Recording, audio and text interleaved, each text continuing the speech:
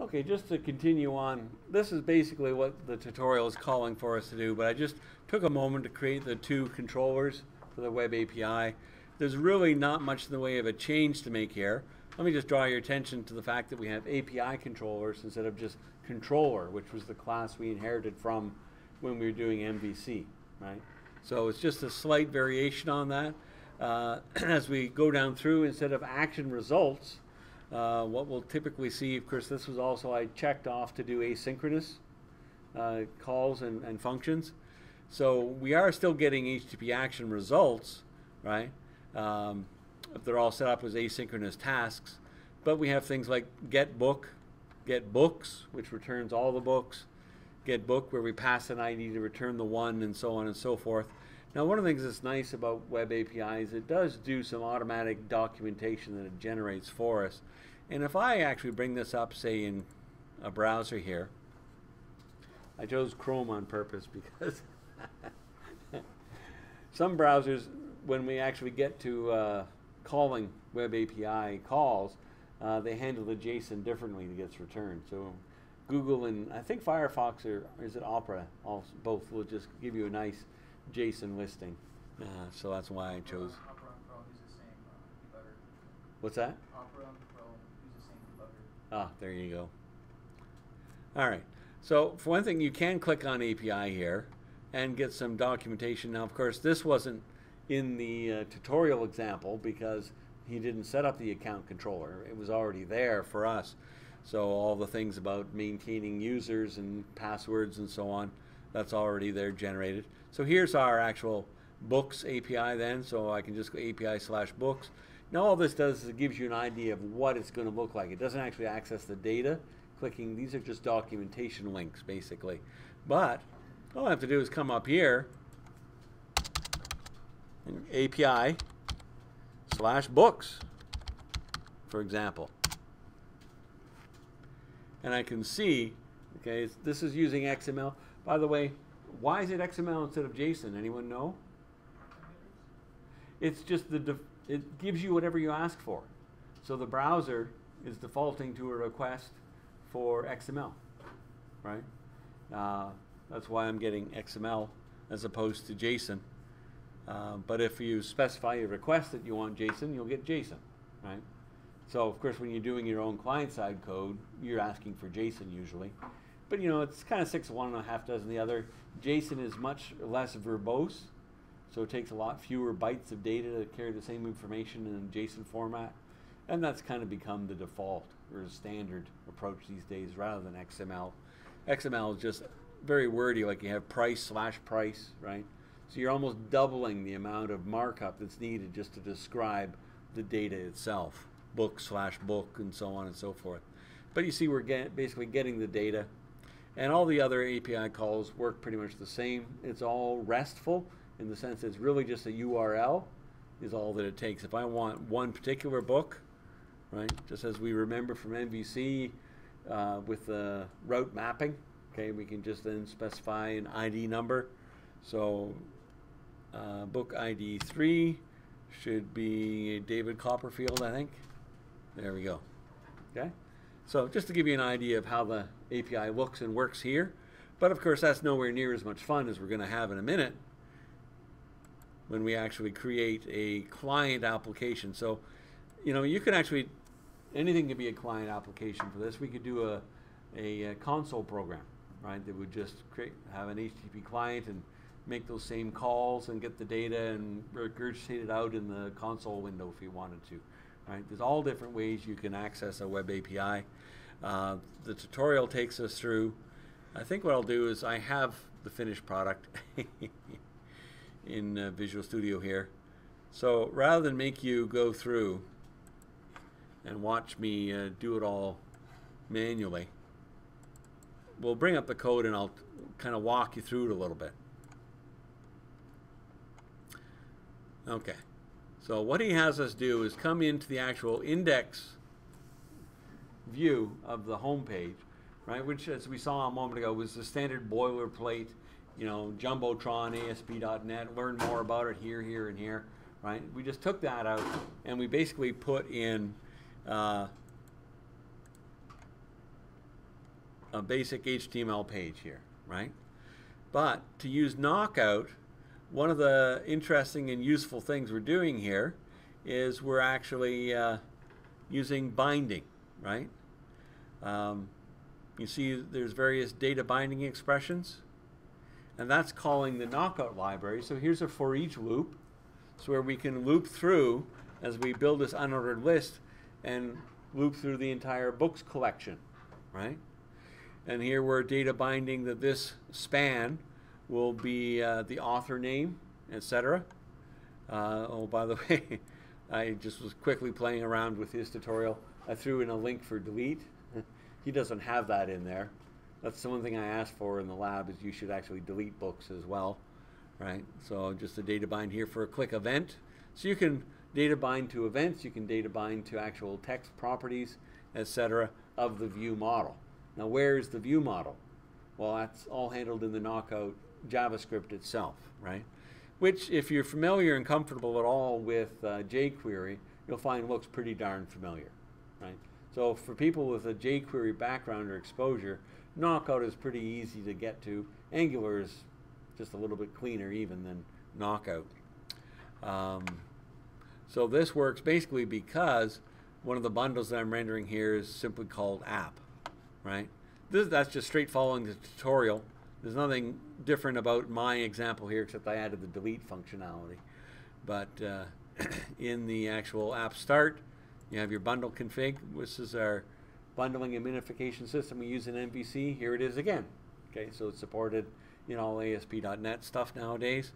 So I just added my app bundle that includes the latest version of Knockout that I happen to have. To get Knockout in place, the tutorial just had you go in and do one of those install package commands in Package Manager console. Install package KnockoutJS, and there you go. It just installs all the JavaScript and so on for Knockout, which we will see over here, not surprisingly, under scripts, right? Is there a way to make NuGet automatically add that bundle? Like, is there another extra command line you can do, like an extra attribute? Well, if you start with a template that doesn't have it, then you have to add it with NuGet, either with the Package Manager console, or you can actually do it interactively, right? Okay. You can come down to the NuGet Package Manager and manage packages for solution, and the ones that aren't in here you can just search for and add through the interactive dialog box instead. And does that automatically save it to the bundle though, to minify it? No. Okay. No. All right. Actually, depending on how they wrote the NuGet package, it might. Yeah, it's possible you can do that as part of the package installation. But we're bundling not just Knockout, but we're also bundling, this is our own code that we wrote here for the app, right? So that's really where much of the action happens then. If I come back down to scripts, so the tutorial has you actually create this. Now you do it in stages, right? But basically, it uses a view model, okay? The very last line of code really should probably be in a document ready, but basically, by the time you get here, the document's ready. So it just applies bindings on the view model.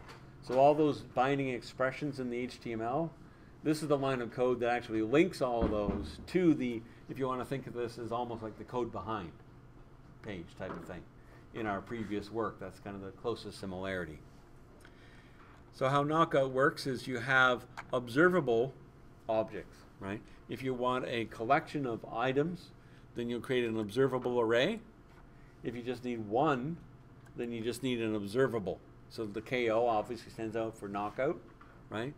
Anything bound to a Knockout observable automatically gets updated in the actual view, in the HTML page, if any changes happen to the objects in JavaScript themselves.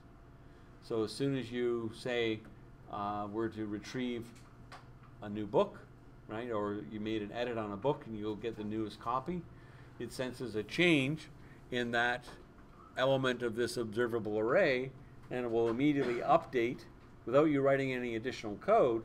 It'll update it in the actual HTML of the page itself. So that's how it works, is by being observable. It means that it's like binding in any other tool you've used where you've used data binding, right? Think back to a grid view control and a object data source, where as soon as the objects are updated, the new version of the object is displayed in your grid view or details view or form view or whatever you were doing there. Same with Windows forms and so on. Binding is a pretty common concept in many platforms today. So a new book here is for adding a new book to the system, right? So we have all of our different components that make up the book object. So you'll see a lot of parallels. Basically the classes that we wrote in C#, many of them will get actually parallel classes written more or less in JavaScript, written as part of your view model, right? So that is one of the things that's a bit of a headache with these applications is there's nothing that in most cases automatically revises, say, the design of a class defined in your JavaScript view model based on changes to your actual C# view model. Of course, they might be on different planets as far as the system is concerned, so it's pretty hard to expect that to happen automatically. So that's one of the things that you have to do as a developer. Okay, so we do define a couple of URIs, basically to correspond to the calls for our web API, right? So API books, API authors, and away you go. And then we just use, basically this is quite similar to jQuery, so we just define an AJAX helper, right? So we can specify as an argument here whether we're looking for what particular HTTP verb, right? Are we doing a put? Are we doing a post? Are we doing a get? And so on and so forth, right? And which URI we're using, and so on and so forth. And we ask specifically for JSON, which is why this will get JSON data being returned. Go. So here's a simple function to get all books, calling our helper class, okay? Where we pass the books URI, it's a get, and basically when it's done, self is referring to the HTML page like a this. I think in fact it's defined as this at the top. This.books, well that's the books collection, the observable array, and we just pass the data to it. And because the fields match up, it's like our model binders we've used in ASP. Okay, so we'll bind all the data coming in the JSON file to the matching properties of the book objects in the observable array. And our get book detail then is where we pass a get, but with a specific item ID added onto the URI, right? So we get the one book that we're after. Delete book. Oh, I shouldn't have showed you this because that's something I asked you to do on your own. But you can see the idea there as well. And get authors just returns all the authors. The main reason we need that for this interface is for a drop-down list. So when you're adding a new book, we can provide a drop-down list of authors to choose from, right? So our add book function looks after inserting, okay? So we just pull the different elements out of the binding arrangement that we have in the HTML with the little form that we show, and we just assign into this new book the various properties that we're getting from the user input. And then we do a post. Okay, post is used for inserting new records. And that's basically it, right? At the end, after defining all that, we actually call get all books and get authors to get all the initial data to appear in the form. So it's the way this is written in combination with the binding expressions that you find in the HTML of the page give you in the end the overall effect that you're after here.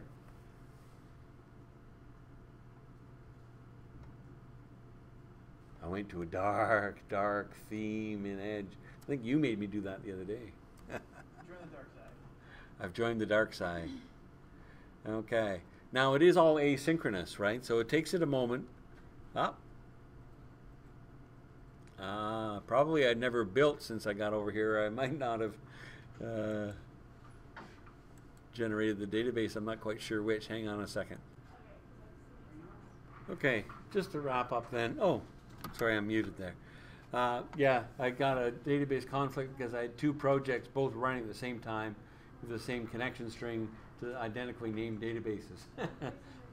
Anyway, so I just had to close the one Visual Studio and I was fine. So here is what we're basically seeing. So this is a, as the SPA approach would have it, this page just sits there, does all its communication with the web API calls in the background. So you can click on details. The details section, you notice there was that little bit of knockout there that although it seems like it was commented out, it was still fully functional in terms of whether or not to show the details section of the page. So I can see details of individual books, and I can delete books out of the list, or I can add books here. I can't add authors because this page is just set up for books here. So Charles Dickens, he wrote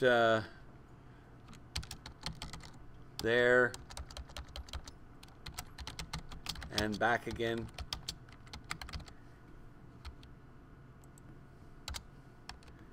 No, he didn't. I'm just kidding. 1777. Genre, fiction, and away we go. $1,000. And it shows up right away. So it's all being done through Web API calls.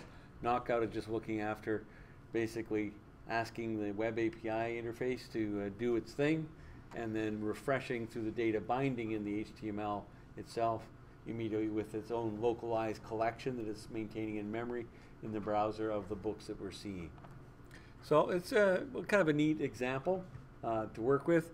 So feel free to implement the doctor-patient example on the same basic layout, or there's dozens of other tutorials out there on Web API with different SPA templates and so on. Whether you want to use Angular or a different approach, feel free.